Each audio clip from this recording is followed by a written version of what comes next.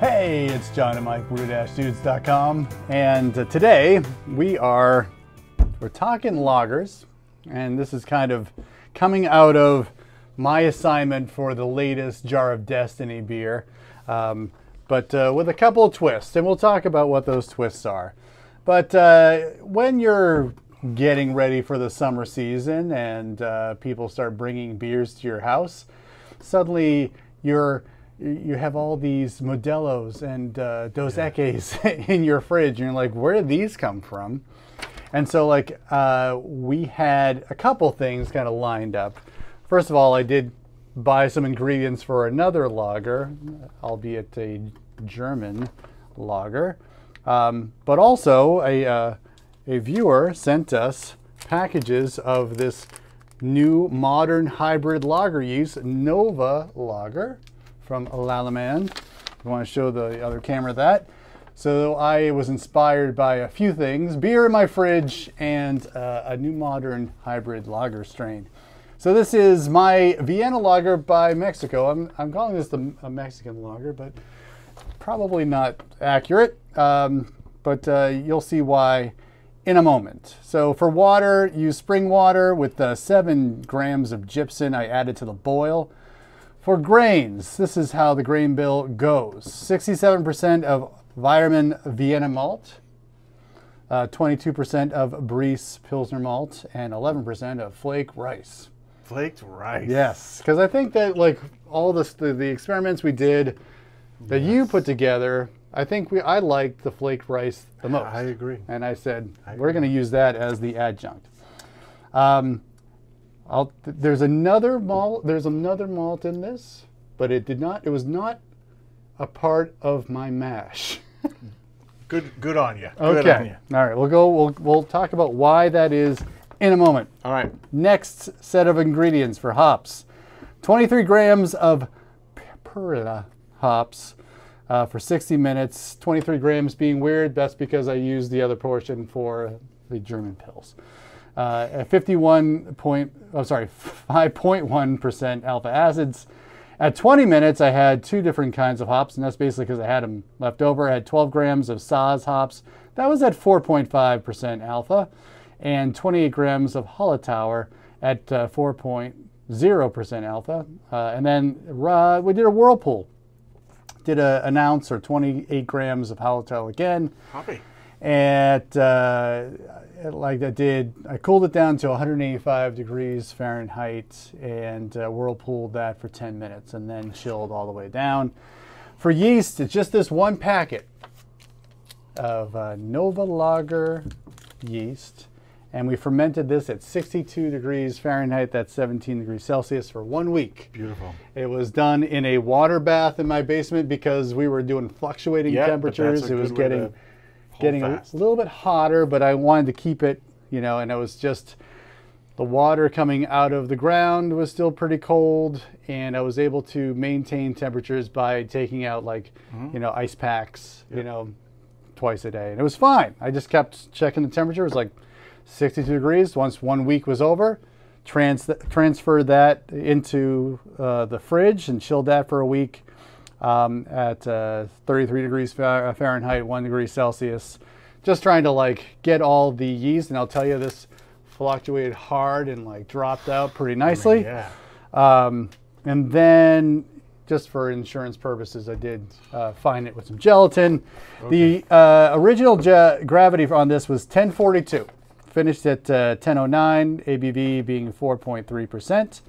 And the fun story, beyond the experimenting with this lager strain, so I was boiling, it was very yellow. And I said to myself, I need a little color. So I took 2 ounces of dehusked Weyermann Carafa Special 2. Yep. In the plastic bag, I just bashed the heck out of it until it was all crushed, put that into a fine mesh bag. And as it was right in the beginning of the boil, just stuck it in there for good for you, and just steeped until I felt like the color looked. That's the way to do it. Like this. It was a little bit darker. This is nice. So when people look at me like, oh, it's not like a fizzy yellow lager. It's got flavor. It's better than that. Something, right? which then gets backed up by all the Vienna malt, which I like. When I was tasting this before I came over, I was like, I hope people like Vienna malt. Because but it's softened a little bit with the Pilsner malt. I mean, it definitely 100% has that. How do you describe Vienna malt to people? Like the aroma of it, at least to me, it's toasty, but it's really more like wheat bread, like a mild wheat bread, and toast at the same time. Like opening up a fresh loaf of wheat bread and smelling it. That's really what it sort of smells like. It's almost like wet toast is what it smells like, right? I mean, it's just the impression it puts on you in a very pleasant way, or like warm bread, you know. It's really nice. I love the cleanliness of the overall, like you get, the only thing I get out of here flavor-wise from a malt standpoint is that very soft, gentle, loving Vienna malt. And that rice is just making the rest of it just super clean. And relaxed. Sure is. Super clean and relaxed. Drink this by, screw a liter. You drink that 2 liters at a time. This is amazing. The hop profile on this is like just enough that's balancing it. If anything, I could stand to have just a little bit more aggressiveness in that 60-minute edition. Yeah. Just a little bit more. But it might then, maybe I drink it by the liter instead of 2 liters at that point. But I would certainly ask for a second liter after that. It's so from that standpoint, it's fine.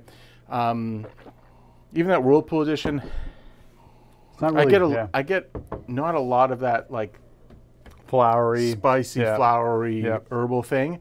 I don't know. Maybe that's maybe the yeast has pulled some of that out. Who knows?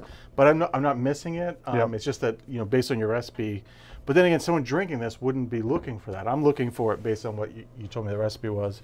And your trick with the Carafa Special is spot on because the color of this is just phenomenally awesome. And for as long as it's been lagering, and the gelatin trick, it is like a fraction of a percentage away from being absolutely brilliant. It's very, very, very clear. It's awesome. This is 100%. When the sun gets high and you're feeling the heat, this is the one. This is it. Wait till we taste the German Pils, but yes, I agree. I totally hear you. Yeah, but like that's what I was going for. Yeah. Something with, you know, you inspired me with the low ABV beer, which kind of led in. So this is like 3 weeks out. So 1 week fermentation, 1 week chilled in the primary fermentation in the fridge. Then I kegged it. And it's been in. So it is pretty awesome. I'm glad that this result is coming from this yeast strain and the speed you're reporting, because there's a beer on the floor over here that has this yeast in it as well, and you'll get that in a few weeks. So stay tuned for that. But I also noted, this seems to be done rather quickly. So so that's nice to see some recapitulation there. Tremendous. This is a fantastic beer. I would set yourself to getting another keg of this made because we'll probably fly through this. Yeah, probably. I just need to figure out. The hops are kind of like haphazards, like what I had left over. But yeah, I can figure it out. Yeah, you're missing that 5 extra grams of perlay. Right. Well, yeah, it was like somehow I had 23 grams left from the German. Like, and I'm like, I must have like measured in ounces for the German Pils, and then I mean, if you didn't change a thing, it would still be absolutely excellent. As it warms up a little bit, I'm getting a little bit more of that melange of noble hop character. So that's great. Cool. Well, thumbs up on the NovaLager. I know that I've just started to see this more often in online stores, and I haven't seen it in store anywhere, but most of my shopping is online anyway. So anyway, so if you're looking to try well, you know, if you want to try brewing a lager and you can get a nice temp just below room temperature, I think this could be a great option for you, for sure. When it comes to like getting this clarity, if you don't have a fridge to stick your you know, your keg into, or you know, whatever, that may be an issue. But the speed at which this fermented, and I knew that I was just gonna, you know, do it for a week, just, you know, because I have a YouTube channel, I gotta get things out on camera. Pressure. But at the same time, like a 3-week process of fermentation, some conditioning, and then keg, like basically packaging, which I threw in the keg. I hit it with gelatin, set the CO2 onto it, and this is what came out. Pretty happy with it. Pretty happy with the speed. Okay, so hopefully you learned something. The recipe is in the description. So live and learn. Hopefully that if you're looking to brew lagers, if you're in the Northern Hemisphere during the summer, not so much. I usually do my lagers in the winter so that I can enjoy them in the summer, but this is a good option for those. It's a better solution than that Norwegian strain pseudo lager. Because this tastes more lager-like. True that. Yeah. And I think that I heard Jamil reemerged, and he was talking about, someone would say like, oh, this is lager-like. He's like, no. He kind of knocked on that. Yep. So I was sort of happy with that chat. In any case, hope you liked this video. Give us a thumbs up if you have. Subscribe to our channel if you haven't already, because we love doing this, and we'd like you to be connected to us.